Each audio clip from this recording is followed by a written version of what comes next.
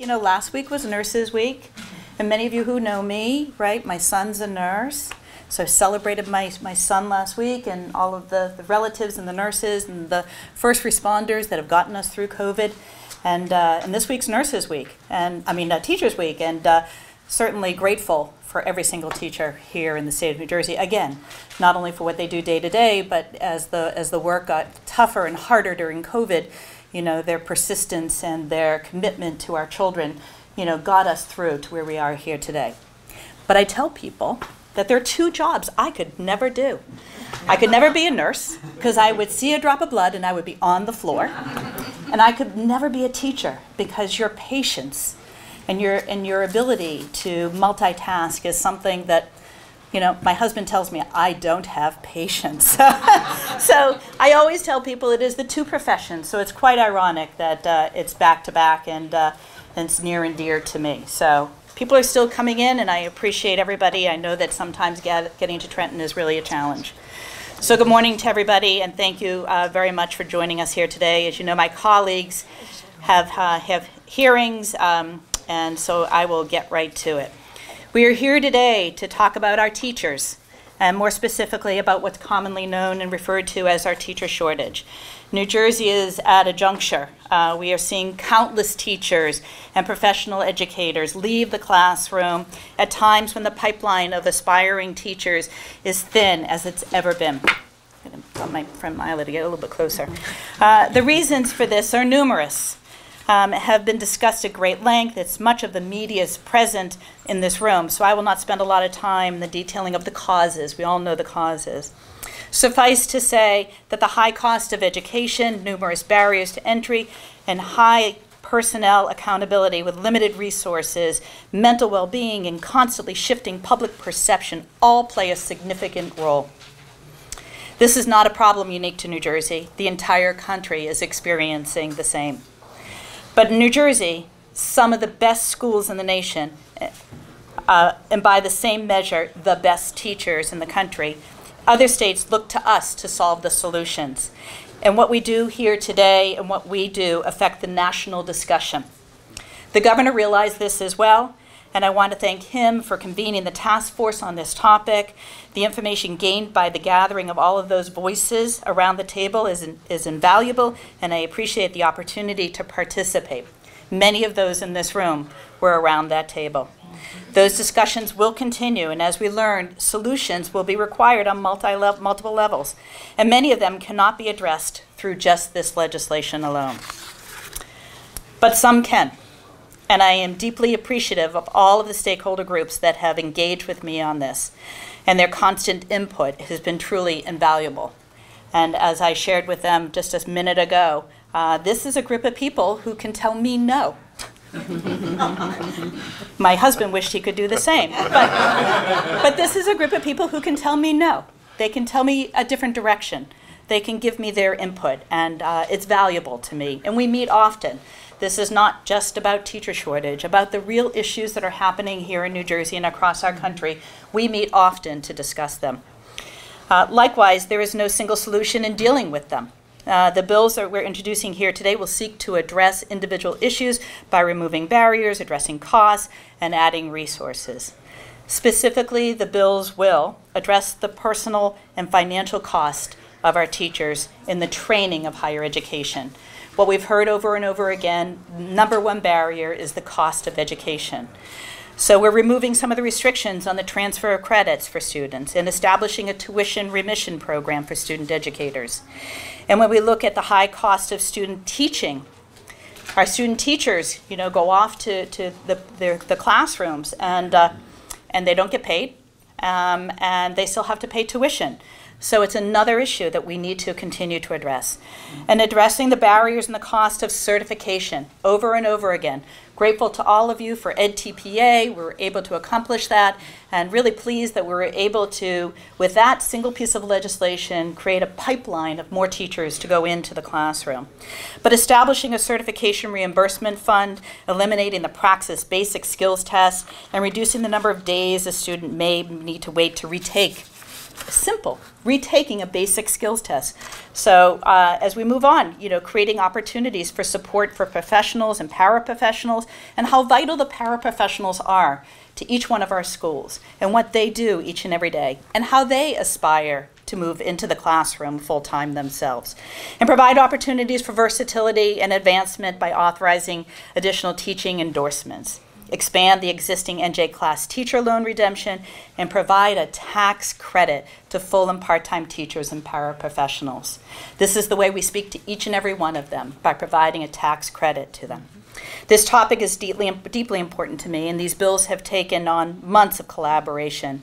A statewide problem requires a statewide solution, and likewise, we have interacted and consulted with dozens of organizations and individuals. None of this could be develop legislation without the information and guidance they provide, and I want to thank each and every one of them, and especially to Chris Nelson. Where are you, Chris? He keeps me going. He answers the calls, and he works diligently for the people of New Jersey. Our state teachers are a cornerstone of the society, and their importance to our children, families, and our communities cannot be overstated, and yet they are chronically underappreciated, or worse. One of the challenges in our jobs is that it's difficult to legislate gratitude and appreciation. But let me be clear, the people in this room and throughout the legislature do appreciate and support our teachers. We know you are struggling.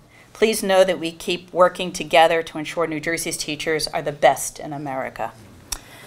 There are many people here today. They are Assembly bill sponsors, people who are, obviously in the committee. Just want to give some of my Assembly members a chance to make a few remarks about specific bills that they chose to be prime sponsors on. But to honor and to appreciate my good friend Myla Jay-Z, who unfortunately is leaving us, but you know what? I have her cell number. Yes. And she promised she will answer at any point in time. So Myla Jay-Z. Thank you. I think the Assemblywoman, the Chairwoman, covered pretty much everything. And I want to put a personal note on this. It so happens that this evening I will be at Montclair State University, where my daughter works with teachers. She herself is a veteran teacher, and I will be addressing a class of teachers who are moving into the classroom shortly. And I want to express my gratitude, our gratitude to them, because they've chosen this profession. We need to elevate the profession, we need to respect them, and we need to compensate them properly. And that has been a long-term struggle, and I'm sure my colleagues would agree with that. So I will leave it there. Oh, thank you, Myla. Thank you, Myla. And we have Assemblyman Moen. Would you like to make a comment? Good morning, everyone. Thank you, Chairwoman. I will be brief because I'm looking around at my colleagues and realize we have a Transportation Committee meeting at 10 a.m. and I think half of the committee is here. I'll be very brief, though. As I mentioned, we've heard so much about this issue already from the Chairwoman. I have the honor of sponsoring the legislation that Bill number 5425. It would direct student teaching hours to be reduced to a single semester as opposed to two. I look at this legislation as a triple win because what it does is it does reduce the cost to those students that have to take those extra semesters of teaching. Think about that. That's the cost that they have to pay in tuition for that extra semester. It's the cost of another semester of unpaid work.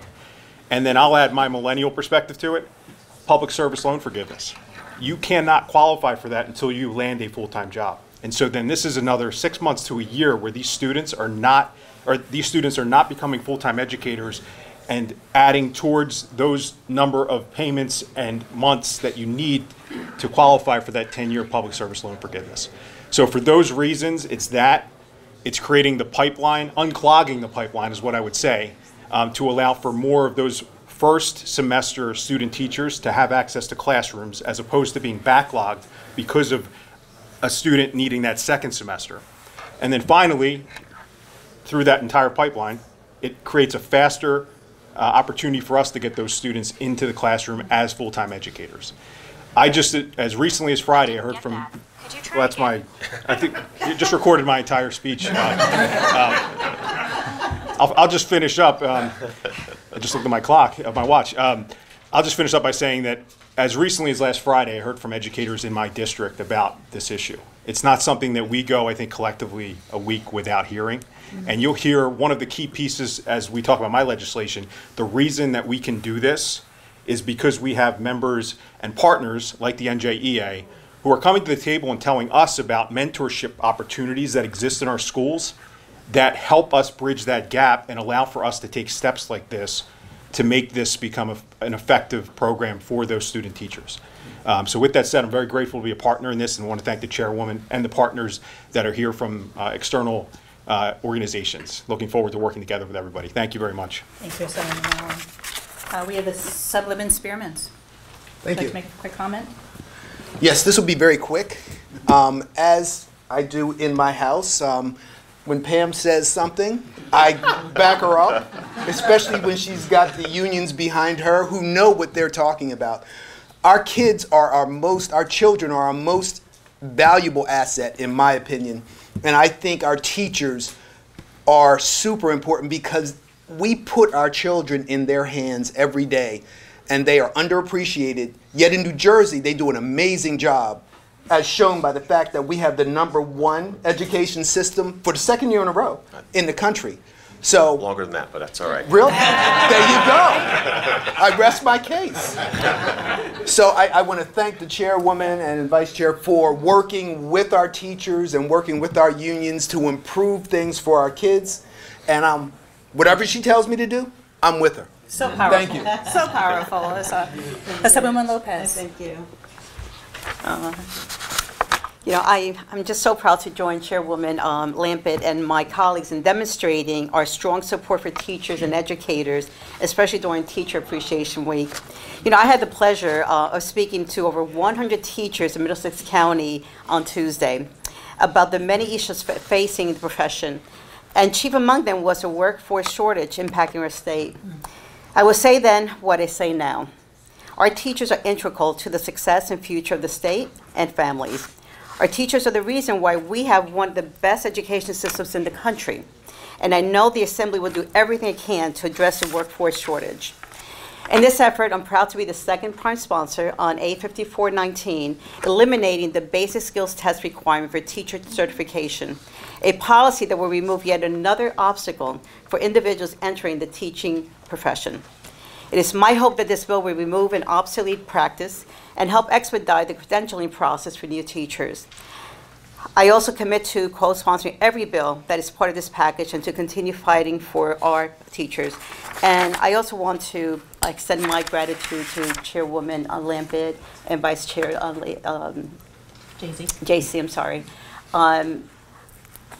I just, I hate losing you in the Assembly. I really do. I hate losing you in the Assembly, but guess what? You have my cell phone number as well as you have. And you have mine. And I have, yes, exactly. And thank you very much for continuing your advocacy for teachers. Okay, thank you. Okay. Thank you. Thank you. All right. Assemblywoman Varelli, did you want to make a quick comment? Watch the cord. Good morning, everyone. Everybody said they were going to be brief. I won't. How's that? No. I'm only kidding. That's me being out of character. So get the shepherd hook. Thank you, Assemblywoman Lampitt, for your leadership on this issue, on these issues. This is government and legislation at its finest. Identifying a problem and targeting the root causes. I know these are 12 bills, and I know there's going to be a lot coming behind it. The 12-bill packages are thoughtful and well-researched, thanks to the efforts of everyone here today, as well as the teachers, administrators, parents, and students that work together to make this package as effective as possible. Teaching is more than a job or a profession. I believe it's a calling, and that's what I've heard from teachers and educators. We're seeing difficulties in recruiting and retaining teachers, not only because nobody wants to teach, but because working conditions have deteriorated to such a point that it is no longer the sustainable career that it once was years ago.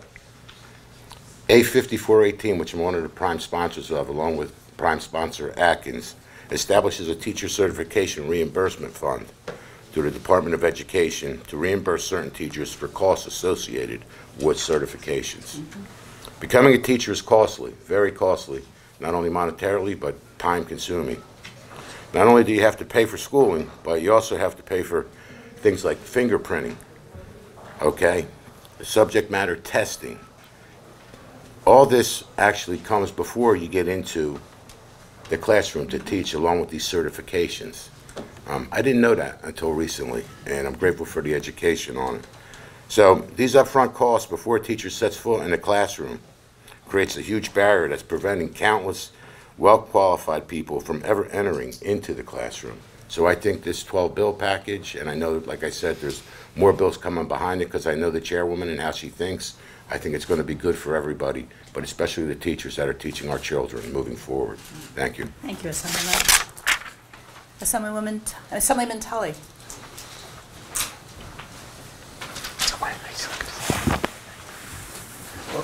Good morning. First, I just really want to say how proud I am to be here today and thank Chairwoman Lampitt, Vice Chair, and all my colleagues in the Assembly and Senate, and of course our teachers and stakeholders that are here today for this incredible bill package. I want to speak a little personally about it because not only is this, again, an amazing package that addresses our pipeline and our workforce issues with our teachers, but it's also very personal. Our teachers are part of our community. Many of us are parents here. My son, he's 6 years old. He's graduating kindergarten in a few weeks. And I got to tell you, the excitement he comes home, the progress he has made this year is directly related to his teacher, who she's incredible. We also had an incredible student teacher this year, the first half of the year. We miss her dearly, but part of the package that I'm second prime on with Chairwoman Lampitt directly addresses compensation for our student teachers because we, as was said, we have the best public schools in the nation, and that's no accident. It's because of our teachers. It's because of our school workforce. And we as legislators need to do everything we can to address this issue to make sure we're recruiting and retaining the best talent here in the state for our most precious resource, our children. So I really just want to say how proud I am to be here today. And again, thank Assemblywoman Lampitt, Vice Chair Jacey, and really all of our colleagues. And just say thank you so much for everything that you do every day. Thank you. Thank you, Assemblyman. And Assemblyman Stanley. Thank you. Good morning. First of all, the 3 years I've been here, I think this is the first task force that I'm actually seeing come through on something. So I think that's because of the chairwoman's influence in there. Thank you. She's cracking the whip, you know, to make sure everyone's doing their job, you know. But I just want to, very brief, just want to say, you know, education is the cornerstone of our democracy, right? And the teachers are the foundation of that education that we provide for our kids. So if that foundation is cracking, or if that foundation is weak, the education is going to crumble as well. So I think all these bills that are being put together, all these packages and everything that's been done the last couple of years, governor's office, task force, all our assembly members, we know the importance of what is at stake. So that's why I think it's very important to push all these bill packages through to make sure that teachers are taken care of. Because the teachers are a very unique breed. They're not just teachers, but they also are many other professions molded into one. Doctors, counselors, construction workers. They do a lot of things for the child. And they're also our children's surrogate parents away from home. So that's why it's very important that we make sure that this foundation remains firm and that we make sure that we do everything we need to do to make sure we push all this forward. Thank you. Thank you, Assemblyman. We're really grateful today to have several of our education advocates here today. Sean is standing right next to me. Sean Spiller is the president of NJEA. Sean, Great, please. thank you. Thank you.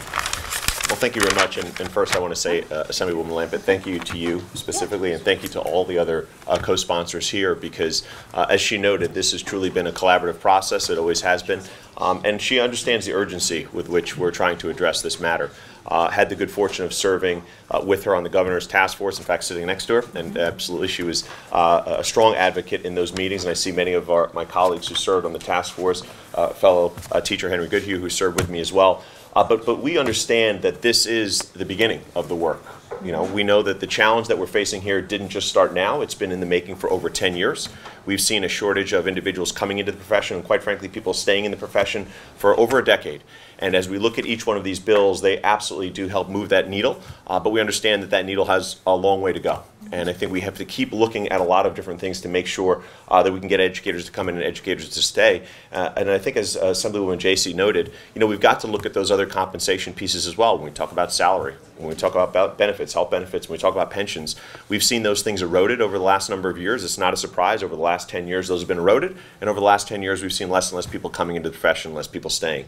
So I think all of these bills absolutely will help to address the challenges that we're facing. And we all, I think, certainly in the educational space, and certainly I know all the legislators who are standing here today, understand the work that lies ahead of us, the urgency with which we need to dedicate to make sure that we keep the #1 schools in the nation. But I also know that we have the commitment of all of them as true partners, all of us in the educational space, to keep working on this issue together. So important work ahead, but we are so grateful for these steps as well. So thank you so much. Thank you, Sean, very much.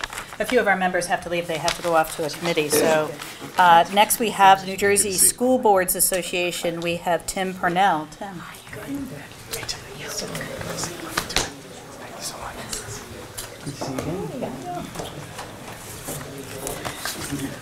Good morning. My name is Tim Purnell, Executive Director of New Jersey School Boards Association, a nonpartisan, state-created federation of local boards of education, whose mission is to promote the achievement of all students. Our districts have been forced to make difficult decisions to sustain the high-quality education and support services that every child needs. And our students are counting on us to solve this problem. And to that end, we appreciate Assemblywoman Lampitt's sense of urgency in working with her colleagues to put forward this package of bills that seeks to find solutions to the shortage. And we believe this is a crisis. And you may say, well, how could he say it's a crisis? But when our kids are routinely given substitute teachers instead of certified teachers, when our classrooms are overcrowded, and when we don't get the support necessary for children academically and social, emotionally, then we have a crisis. And there's not a day that goes by that we don't hear from our members about the difficulty in filling critical positions. And we owe it to the children in the Garden State to take whatever bold steps necessary so that they can learn from qualified educators, so they can get help and support when they're struggling. Our association stands ready, firm, and able to work with Assemblywoman Lampitt and any other member of the legislature who wants to come to the table. Let's put the political agendas aside and let's focus on the main thing. And the main thing is addressing this shortage so we can support our students in the classroom. They deserve nothing less than the absolute best. Thank you. Thank you, Tim. Passionate. He's very, very passionate. And I only met Tim for the first time during the task force, and this is a calm suit for him.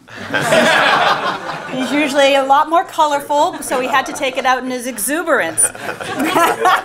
So we have the New Jersey Association of School Administrators, a gentleman who I have valued his input and value over the number of years. We have Dr. David Outerhold, who's really, really happy that some things that he's been patient about has really come into fruition. Thank you, Assemblywoman J.C., Assemblywoman Farrelly. Good morning, everyone. My name is Dave Adderhold, Superintendent of West Windsor-Plainsboro Regional School District, and today I join you on behalf of the New Jersey Association of School Administrators. To Assemblywoman Pamela Lampitt, thank you for your consistent leadership in addressing the needs of our educators and New Jersey students. She was a stalwart through that task force for the governor and championing bills moving forward for us today. She demonstrates leadership in bringing forward 12 bills on critical issues affecting the quality of education for our students throughout New Jersey. The lack of qualified candidates is making a significant impact within our profession, and we need to make sure that we're bringing qualified candidates within teaching as well as our professional support positions. The bills introduced today are derived from recommendations made forward by the New Jersey Association of School Administrators, the Governor's Task Force, members of the NJEA, and other partner organizations that have done phenomenal work in working in partnership to bring forward legislation and recommendations that have yielded legislation today. These legislative proposals, if enacted, support our new educators and will greatly assist in the recruitment, retention, and supporting new educators and retaining educators in their positions. On behalf of New Jersey Association of School Administrators, our Executive Director, Dr. Richard Baza, our President, Mr. Tony Trangone, who joins us in the audience, as well as our legislative advocate, Melanie Schultz. The New Jersey Association supports these proposals. Thanks Assemblywoman Lampitt, Vice Assemblywoman, Chairwoman JC, and all the co-sponsors for their initiative in bringing forward these issues of critical need. Thank you. Thank you. Appreciate it. Next, we have New Jersey Principal and Supervisors Association. We have Karen Bignott. Karen, there you are. Yes. Good morning, everyone. My name is Karen Bingert. I'm the Executive Director of the New Jersey Principals and Supervisors Association, and I'm honored to represent approximately 9,000 principals, vice and assistant principals, supervisors, and directors from aspiring to retiring stages of their careers in school leadership. Thank you, Assemblywoman Lampitt, for your leadership on this bill package, which seeks to address the ongoing and increasingly worrisome staffing shortages in our schools. I would also like to thank all of the Assemblywomen and men, and we're going to miss you, for supporting the individual bills in this package. You know, it was really a pleasure to serve on the Governor's Task Force for Public School Staffing Shortages with Assemblywoman Lampitt and many of my colleagues here today. During our meetings, it became very clear that we must address issues of retention and recruitment, as well as reduce the barriers that keep excellent candidates from coming into a very worthwhile and exponentially impactful career. The bill package being considered today seeks to effectuate proactive change to ensure that our schools are fully staffed by the best educators to continue New Jersey's legacy of educational excellence. Appropriately staffing our special education classes has been one of the biggest challenges in recent years, even before the pandemic, and a broadened certification that allows pre-K to 12 special educators flexibility to apply their specialized training in working with students with learning disabilities is a critical response to the current overly prescriptive special education certificate.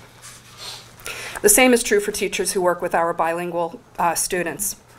Similarly, since elementary schools often include grades K to 4 or K to 5 or 6 or 7 or 8, a full K-8 elementary certificate allows every school to find a certified teacher to meet the grade bands within their own individual buildings.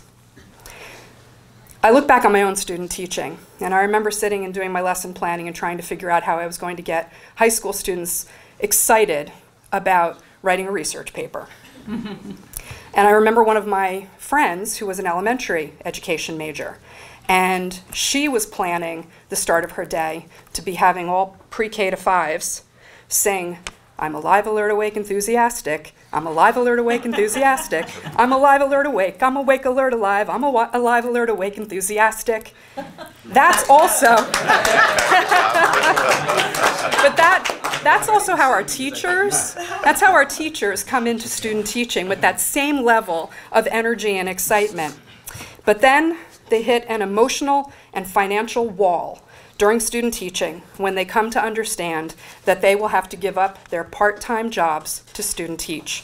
Not only do they not get paid for a year-long, full-time internship, unlike electricians, plumbers, lawyers, and doctors, they have to pay tuition to do student teaching. When this is added to the cost of testing, fingerprinting, and certification fees, this financial burden is a deterrent for many potential teachers, and it especially hits hard for those from disadvantaged backgrounds. We are thankful for this bill package, which proposes reducing tuition costs, providing loan redemption, maximizing community college transfer credits, paying a stipend to teaching interns, reducing certification fees, and eliminating duplicative and costly basic skills testing for future teachers who certainly have demonstrated basic skills proficiency by earning a bachelor's degree in college. NJPSA truly looks forward to today's discussion of the entire bill package as a critical step toward a proactive forward.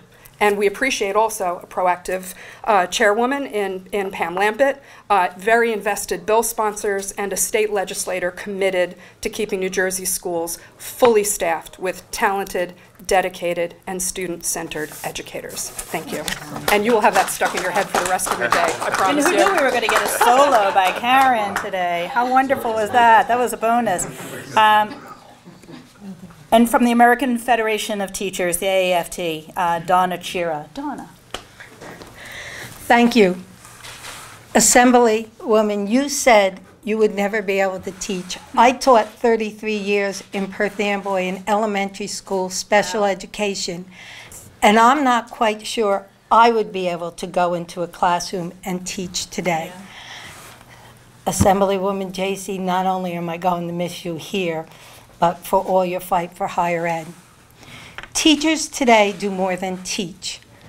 And as everyone said, there is a shortage, and we're losing teachers more than we are having teachers in the pipeline. So it is a duo battle that we're fighting. We need to keep teachers in the classroom to teach because they have the knowledge and the experience to mentor the younger teachers. But we also need to bring new teachers into the profession. And part of it is respect, because when they listen to the news and they see the articles, everything that's wrong in society is blamed on teachers. They didn't do their job. And we need to change that narrative. On this bill package, the one bill I'm very excited one is the pathway for paraprofessionals to be able to get a teacher certification. That's not only important because these are people who already work in the system, but many of these paraprofessionals are coming from the community in which they teach. Mm-hmm. So they not only understand and they'll learn the academic and the other components of teachers, but they'll be able to relate to the students in their community. That is important. We also need to start looking at some of the Grow Your Own, because that will also create diversity. A program similar to the Red Hawks Rising in Newark, where it is a collaboration between Union, the Board of Education, and the Montclair University. We can no longer work in silos in education. These bills will not only bring relief academically and financially to our incoming teachers and support for our teachers we want to retain, but this is a great step forward, and this will bring and support our next generation of teachers that are truly needed in the state of New Jersey. Thank you both. Thank you all, the whole committee, for the work you have done. Thank you, Donna. Thank you. Thank you all very